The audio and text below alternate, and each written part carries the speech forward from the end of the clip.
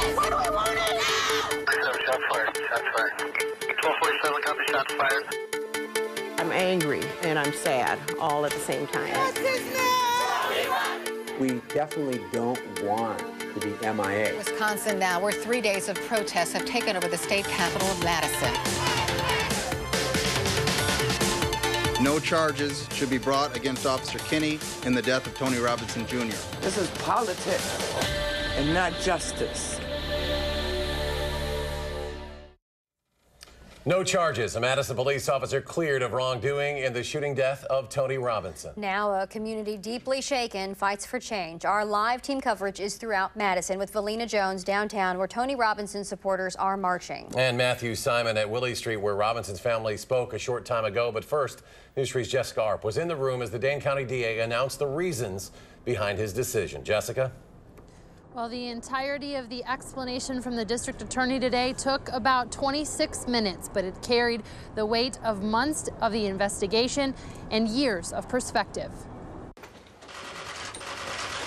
Dane County DA Ismael Ozanne, the state's first black district attorney, set the stage for his decision, saying his life experience led him not to make his decision lightly. I am the son of a black woman who still worries about my safety from the bias of privilege and violence that accompanies it. But Ozanne reminded that would not affect how he reviewed the case. My decision is not based on emotion.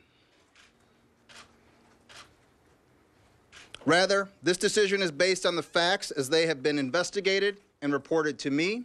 Ozanne says the facts from hundreds of documents, interviews, videos, photos, and reports showed 3 911 calls from Willie Street saying Tony Robinson was on drugs and attacking multiple people.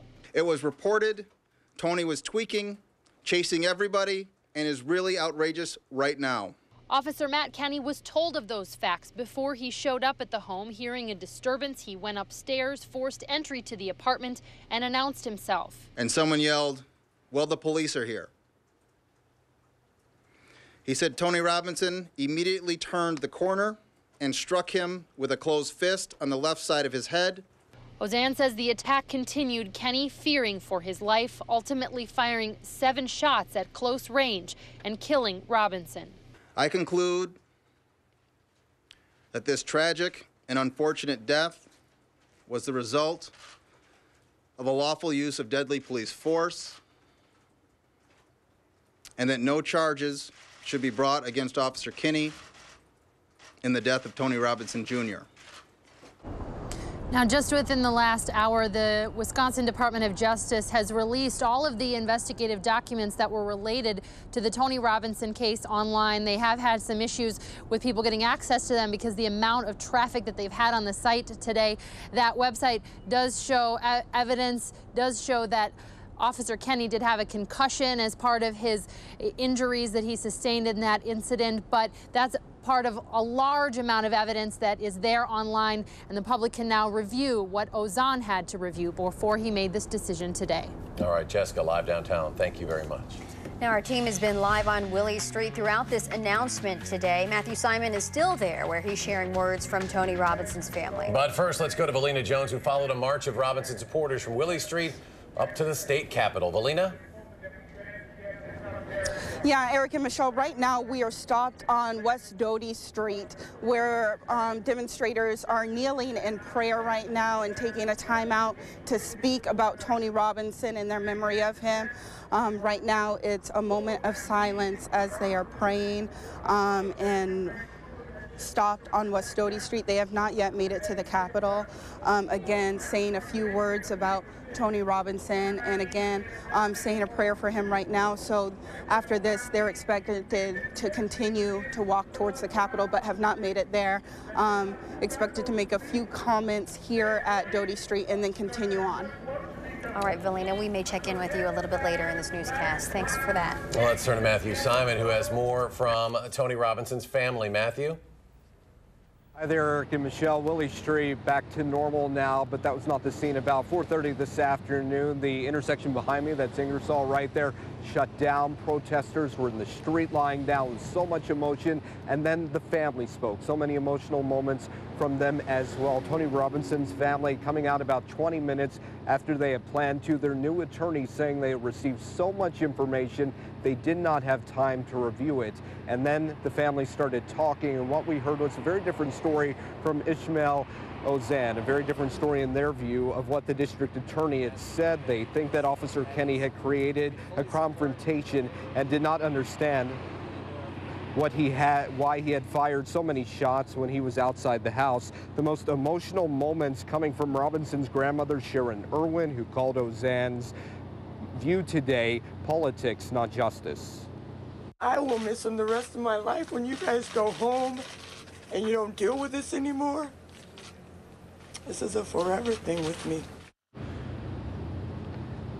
And Robinson's uncle Turin Carter did speak briefly, saying the DA's view there's not enough evidence to take this to court, has nothing to do with Officer Kenny's guilt or innocence. Before the family walked along Willie Street surrounded by hundreds of supporters, they sent a message to those supporters saying they wanted them to vent their frustrations and anger, but they always, as they headed toward the Capitol, wanted them to remain peaceful. That has been a consistent message from the Robinson family. A very important message indeed. Matthew Simon along Williamson Street tonight. Matthew, thank you. The Boys and Girls Club president, Michael Johnson, has really been a voice for the community and an advisor to the Robinson family. And just moments after the DA's announcement, Michael Johnson called for calm. The district attorney laid out what the facts are. I think the community will get an opportunity to review those facts, and I think the dialogue now starts. I just hope that as we, as a community, respond, that we make sure that we respond with peaceful intentions.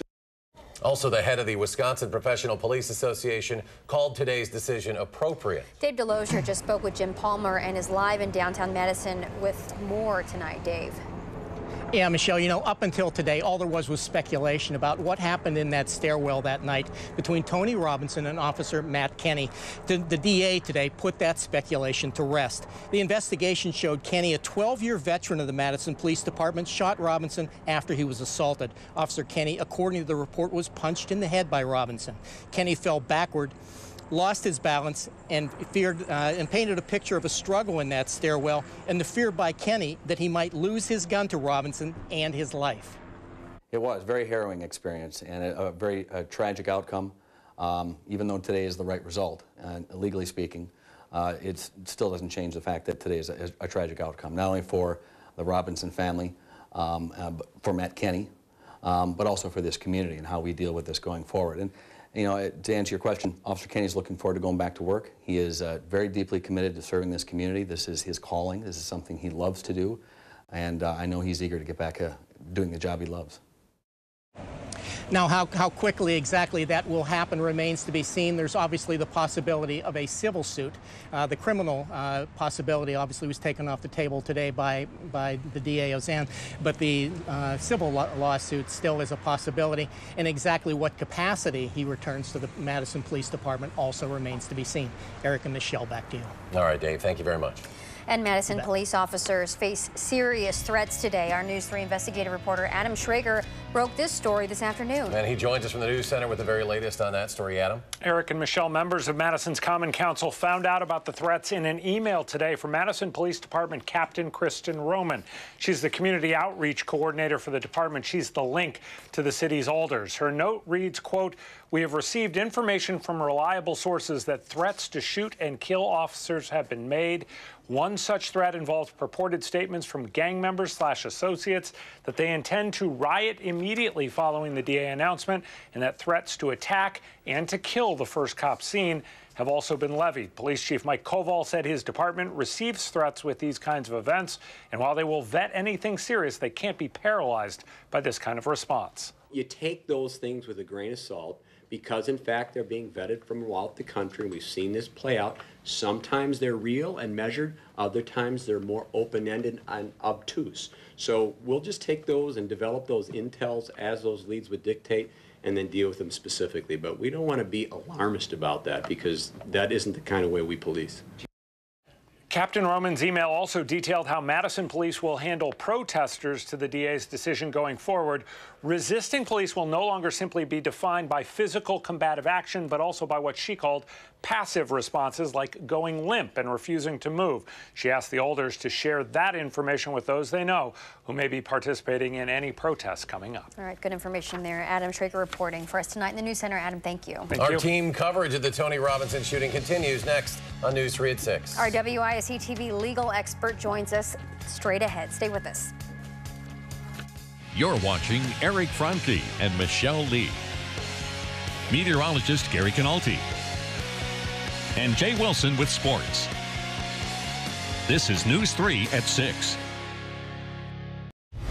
Continuing coverage of our top story, the decision from Ismael Ozanne not to pursue charges against Officer Matt Kenny for the shooting death of Tony Robinson. Attorney Chris Van Wagner has been providing us with legal expertise throughout the day and rejoins us now. Chris, thanks for being here again. Thanks for having me. Really appreciate it.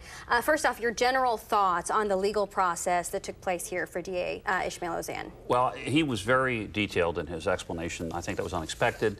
He told people he was making a decision based upon whether or not he could prove the case at trial. That's the right decision. I'm a defense attorney. I would normally be locking heads, locking horns with him, but I always want my clients not to be charged unless there's evidence to convict them at trial. So he said that was his legal standard, and he stuck with it. The process from here is different, but up until now, he's been right up front about what he did, whether people are happy or not. Well, what did you think about his process of how he took 20 minutes when he started before he made that final decision, made a lot of very important points? Well, I think the most important thing he did was this. He told everybody his story so that they knew he did not come to the table with the kind of bias that somebody else might. He said, I have lived this life. I know racial discrimination. I am aware of the disparities in our own Dane County system, and he therefore established credibility by pointing that out. He's a biracial man, and he said so. And so people looking at his decision cannot say he doesn't know what a young black man goes through. He went through it, and that gave it credibility. One last question. Yeah. Some people on social media said that the DA criminalized Tony Robinson today by going through all that evidence. Was that necessary, and if so, why? If they view it as criminalization, they're making a mistake, and I understand it, but it's really simple. He had to explain what an on-the-street officer faced in the moment. It's facts and criminalization. One more thing, just to add to it. You heard Dave Delozier talk about the possibility for a civil suit. How does that change? I know we seem to see this with every case that a civil suit could follow. Well, I think the next step is they may well ask the U.S. Justice Department and the U.S. Attorney in Madison to look at it, and they will. They did with the Heimsmith case. Right. And then they can bring a lawsuit, and they can do what happened in the O.J. case. They can, years later, take depositions of every witness involved and find out what they can find out. It will. I have no doubt it'll follow. All right. Well, Chris Van Wagner, we appreciate your legal help with us today. Thank you so much for glad to be of of service. Coverage. Thanks. Thank you. All right, UW, by the way, is offering a place for its students to come together. We know a discussion is being held at the Red Gym right now, and at 8:30, a vigil is planned outside the President's House. That's on the 700 block of State Street. And Madison College will host an open venue tomorrow as well. Counselors will be there to help anyone looking for support after the decision today. There will be discussions from 10:30 a.m. to 1:30 tomorrow, and it will be at several of the college campuses, including both the downtown and South Madison locations. All right, we do have some other things to talk about today. Turning to our weather, you will want to cover any flowers that you got for Mother's Day. Now we're going to get some cool temps overnight. Gary Canalti next with just how chilly it'll get. That's next on News 3 at 6. Thank you for choosing News 3, the Wisconsin Broadcasters Association's Station of the Year, Social Digital Media Operation of the Year, and News Operation of the Year. After a day of clouds, even a couple of sprinkles, sun is starting to appear as a storm system moves away from us. You can see this on visible cloud track, the blanket of clouds that's been over us most of the day, now starting to give way some sunshine over southwestern parts of the state. It's actually warming temperatures up a little bit, and our temperatures may go up another degree or two, but then we'll start to fall and actually be colder for tonight because of the skies clearing. So a frost advisory has been issued for all of south central and southeastern Wisconsin, basically from Madison and Dane County and areas to the north and to the east east. This runs from from midnight until 7 a.m. tomorrow morning.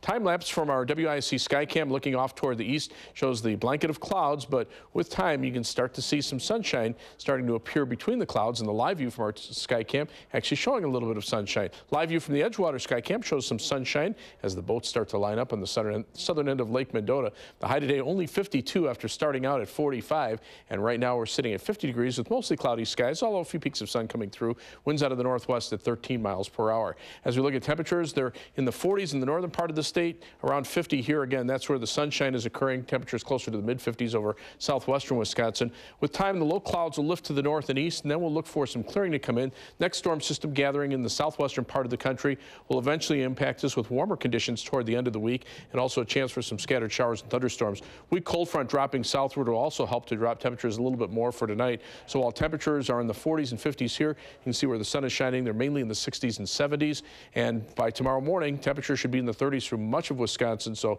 cold enough for at least some patchy areas of frost, especially in low-lying areas. Highs tomorrow, though, should rebound back into the lower 60s. Forecast includes that frost advisory again from Dane County areas to the north and east from midnight till 7 a.m. Low of 35 here in town with partly cloudy skies and some patchy frost, but tomorrow will be a sunny and not as chilly day. High temperature back up at 63. Not mild, I mean, we should be around 70 degrees, but you can see as the skies clear out on super resolution future track, those temperatures dropping well into the 30s overnight. Then for tomorrow with bright sunshine, temperatures should get back up into the low to mid 60s. Tomorrow night, we'll see partly cloudy skies, so it won't be as cold, and the next weather system will start bringing some showers or thunderstorms in here by Thursday afternoon. They'll end on Friday. Highs 60s on Thursday, but into the 70s on Thursday or on Friday, and Saturday and Sunday I'm looking for highs close to 80. Chance for a shower or thunderstorm Saturday, better chance Sunday. Showers will end on Monday. Will turn a little cooler for next week, but much more typical spring forecast once we get past tonight. Well, maybe just tonight cover those flowers a little bit. Probably need Could to. be in jeopardy. All right, Gary, thanks. You're welcome. Students broke out of the classroom today and explored the outdoors. All right, well, Lincoln Elementary teamed up with Dean Clinic and St. Mary's for a fun run plus a Zumba lesson. Fourth graders learned about healthy snacks and even got to take home some seed packets so that they could grow their own healthy food. Good job getting outdoors. Packer fans, they're outdoors, lining up out the door at Lambeau Field to honor Brett Favre. That story coming up in sports. And now, News 3 Sports. It's the hottest ticket in Green Bay, and it went on sale today. Packer fans started lining up before sunrise to be able to purchase tickets to the July 18th viewing party on the big screens at Lambeau Field for Brett Favre's induction to the Packers Hall of Fame. Tickets are only $4 a piece, and you know how many have been sold so far? 64,000 to watch on a big screen. Brewers are getting ready to play the Chicago White Sox again at Miller Park just after 7. Chris Sale against Mike Fiers tonight. Last night, Elian Herrera's two-run homer in the bottom of the 8th gave the Brewers the lead for good in a 10-7 win over the Sox. That means Craig Counsell is 5-3 as Brewers manager. And the Brewers aren't the worst team in baseball anymore, at least by comparing fewest wins. Philadelphia, Colorado, and Cleveland have only 11. Last night, the Brewers got number 12. So things are getting better. Baby steps, Jay. Baby steps. Thank you very much. We'll be right back. Hi, I'm Michelle Carolla. Tonight on Fox 47, we'll continue to follow up on the community's reaction to the announcement with no charges being filed against Officer Matt Kenny. Plus, how Taekwondo instructor can help bring the lessons of confidence to help kids not become victims of bullying. That is all coming up first on Fox tonight at 9. Well, Michelle, thank you. And recapping today's breaking news, Dane County District Attorney Ismael Ozanne will not charge Madison Police Officer Matthew Kenny in the shooting death of Tony Robinson. Kenny shot and killed Robinson in March. Since then, protests have popped up in the Madison community. Ozanne says Robinson was shot 7 times within 3 seconds and determined Kenny followed state laws for officer-involved deaths. Robinson's mother says she's not surprised but thinks the investigation wasn't thorough enough and a change coming from Madison Police. They tell our Dave DeLozier tonight that they will only cite nonviolent protesters tonight. The original plan was to arrest them, but now they are just going to cite them. Of course, stay with us as we continue our coverage online on News 3 at 10 o'clock. And a final weather recap from Gary, a frost advisory overnight. Yeah, most of our area under a frost advisory, including Dane County and Madison and areas to the north and to the east. The extended forecast looks for highs back in the 60s for tomorrow and Thursday, 70s on Friday, and then close to 80 for Saturday and Sunday. Chance for a shower or thunderstorm Saturday, better chance on Sunday, and then a little cooler as we head into next week. All right, okay. Gary, thank you very much. And You got Brewers trying to do it again tonight. You're going to see Janesville Craig, #1 team in the state, and that's Division 1, too. All right, highlights at 10. Folks, thanks for joining us for News 3 at 6. We hope you have a great evening.